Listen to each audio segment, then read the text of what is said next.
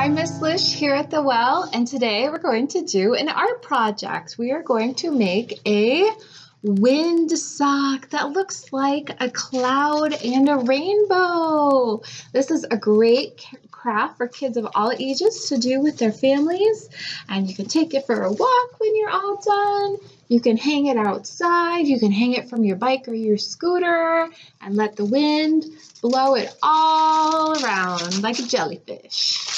All right, this is what you'll need today to do this craft. We need some blue paint and a brush and a paper towel roll. I've already painted this one blue, so it's all set for us for this craft. You'll need a hole punch, scissors, streamers. These party streamers work really well because they blow nicely, but yarn or ribbon will work too.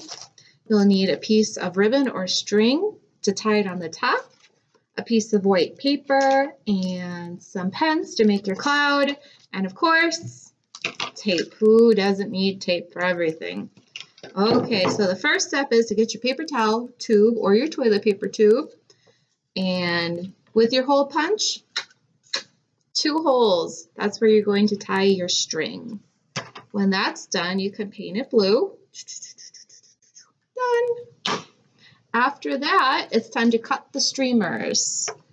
Think about how long you want them to be, if you want them to be all the same length or different lengths. I'll keep mine all the same length. So I'll just measure them together. About that long. Okay. And cut. And I'll do 2 more of each color. Go. Looks like, actually, I think that's going to be enough. That'll be enough for my windsock today. With my tape, carefully with clear tape, I am going to stick it on and then slip it on the inside. Nice and slow. This could be an activity for your child to practice some problem solving. And if it's too hard to tape it on the inside, you can always tape it on the outside where you can see it. That's a little bit easier. The inside. Oops, got stuck to my finger. No big deal.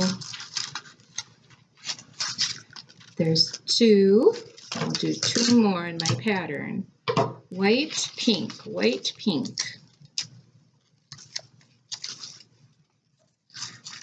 Today, our windsock is going to look like a rainbow, but you could very easily make it look like an octopus. Think of other things, other creatures or objects you can make your windsock look like. There we go, our streamers are attached. All right, next step is we need to add a cloud.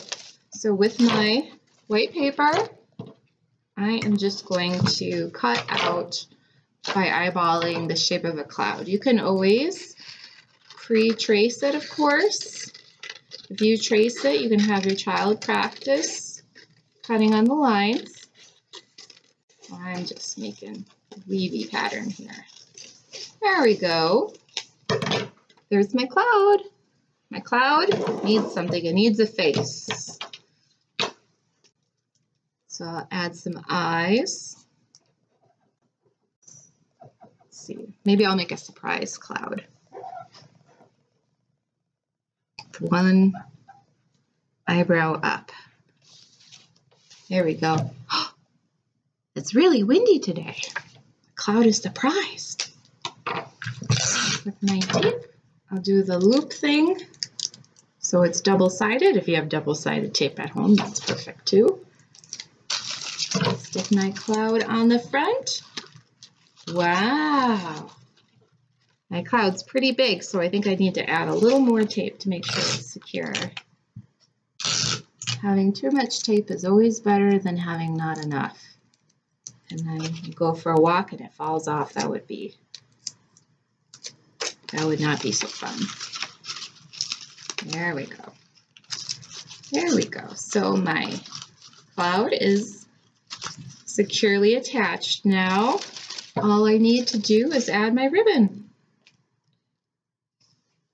Just insert it into the holes in the top.